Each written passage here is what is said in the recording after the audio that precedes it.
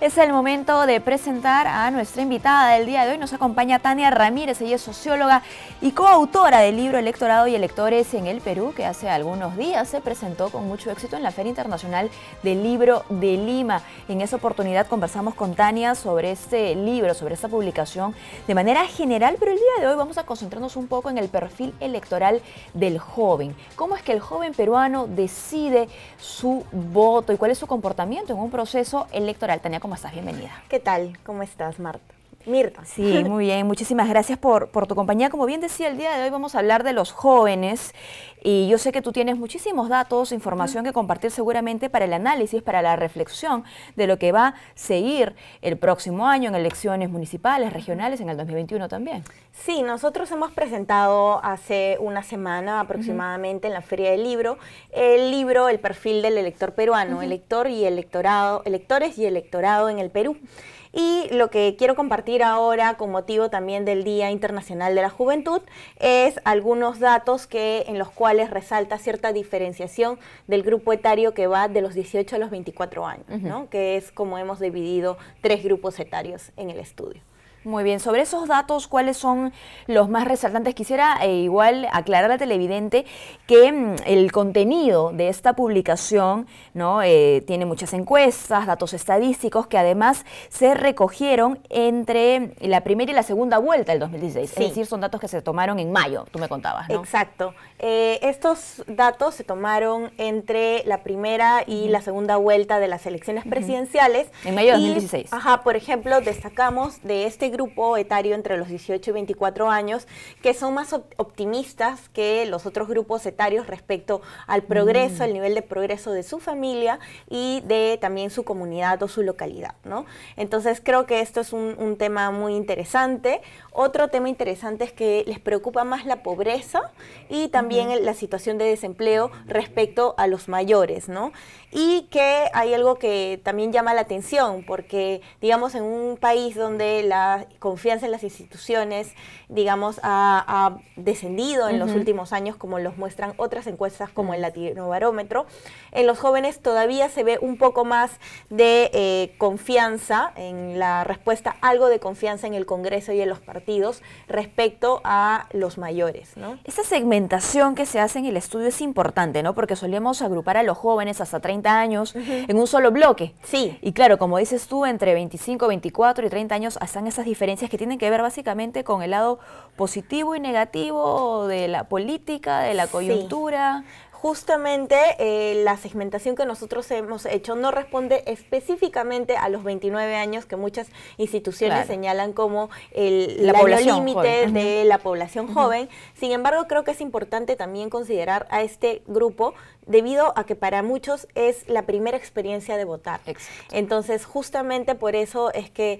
también llama la atención estos datos, ¿no? Y bueno, otro dato importante es el no conocimiento o el mayor desconocimiento de los términos izquierda y derecha, ¿no? Y cómo los pueden leer las organizaciones políticas. Si es que no hace mucho sentido los términos izquierda y derecha, entonces, ¿qué formas innovadoras tienen los partidos, independientemente de sus plataformas programáticas, para llegar a esta población? ¿Y eso tiene que ver con la falta de información, de interés del joven por entender estos términos o porque la coyuntura más bien está desdibujada, ¿no? La realidad. Yo creo que es un desafío para las organizaciones políticas en general, porque de hecho en la pregunta de interés sobre la política son los jóvenes los que muestran mayor interés en la política. Entre los 18 y los 24 años, quienes señalan que tienen algo o mucho interés en la política es el 55% de esta población, en comparación al 49% entre los 25 y los 39 y al 41% entre los 40 años y los 70 años.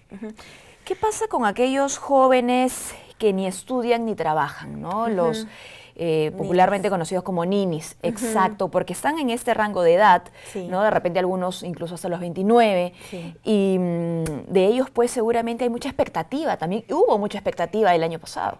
Sí, justamente hubo mucha expectativa. Este tema también ha sido interesante que haya salido en los medios, debido, bueno, básicamente a que es una población que también tiene una demanda, tiene demandas que atender y que quizás no está siendo lo suficientemente visibilizada por las organizaciones políticas, ¿no? Entonces creo que ahí hay un desafío de representación que no es tan fácil y que, bueno, también da pie a la academia que siga haciendo investigaciones sobre cuál es la heterogeneidad que quizás podemos encontrar en ese grupo, ¿no? Claro. Quizás hay temas de deserción, pero quizás también hay temas de embarazo joven, etcétera. Claro, en ese sentido habría pues diferentes problemáticas que atender.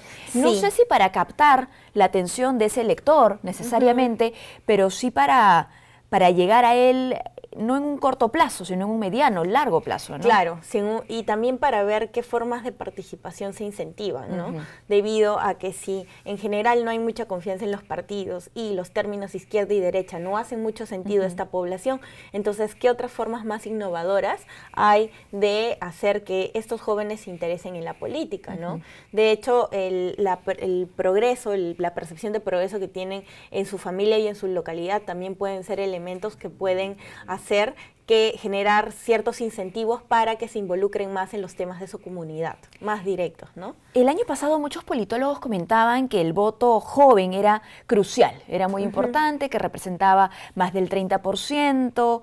¿Esto efectivamente fue así? Sí, bueno, este tema, más que la percepción, son los datos, ¿no? ¿Por qué? Porque, bueno, el llamado bono demográfico hace que la población electoral de las edades más jóvenes sea crucial a la hora de decidir el voto, ¿no? Entonces, creo que también es muy importante atender a lo que señalas. Y algo que mencionaban era que al joven se llegaba por la emoción. ¿Esto es enteramente cierto o no? Ya que tú hablabas también sobre la información, si tienen o no tienen información, si hay interés y si hay interés, entonces... Sí, bueno, los jóvenes, y eso también se señala en el estudio, son quienes tienen más acceso también a los medios de comunicación de la era informacional, como se dice, a las redes sociales y todo eso. También hay diferencias entre los jóvenes por sectores socioeconómicos, entonces no todos tienen esta convivencia tan rutinaria o cotidiana con el acceso. Los tablets, exacto, en cuanto al acceso, ¿no?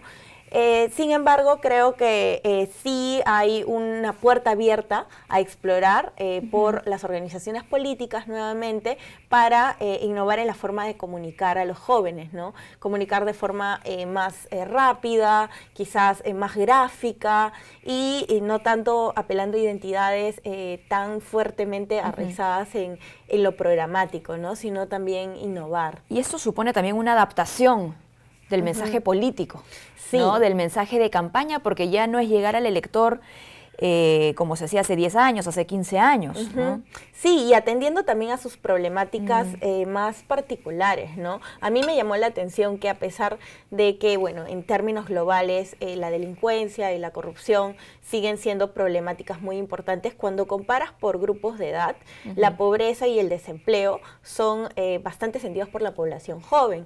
Y hay que recordar también que los jóvenes fueron protagonistas de las marchas contra las denominadas la denominada ley Pulpín, y fue una irrupción, digamos, en el espacio público que quizás no veíamos venir y que en términos de representatividad tampoco contó con, digamos, líderes reconocibles que tengan más vínculo en el sistema político formal, ¿no? Entonces fue algo sentido desde abajo, como se dice.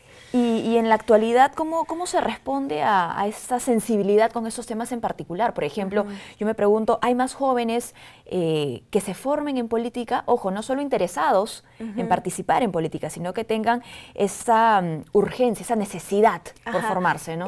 Algo, y esto sí está ya más allá del estudio y en el plano de mis primeras intuiciones, porque no me he especializado en el estudio de los jóvenes y la política, es que hay mayores vías y mecanismos de participar en asuntos públicos, no necesariamente partidarios, por parte de los jóvenes. Algo que a mí me ha sorprendido también es la irrupción de los denominados grupos de voluntariado, que también, digamos, ofrecen al joven involucrarse en política, finalmente. Que atienden temas específicos, ¿no? Que atienden temas específicos y que muchas veces tienen incentivos como, por ejemplo, generar redes de amigos, generar el vínculo de las personas con las comunidades y no necesariamente en este esquema político. Yo creo que sí es una competencia para las organizaciones políticas porque son jóvenes que de alguna manera tienen la sensibilidad de acercarse a asuntos públicos y que pueden estar buscando un discurso distinto al que ven o perciben las organizaciones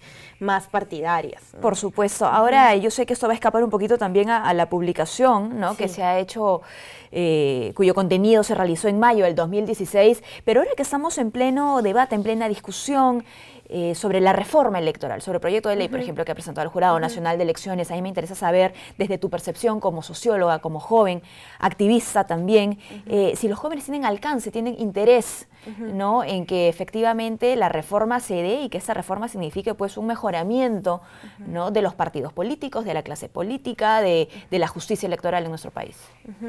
Bueno, en términos agregados, sí hay, los resultados nos muestran aceptación y apoyo a algunas reformas. Se incluyan ahí algunas, ¿no? Sí.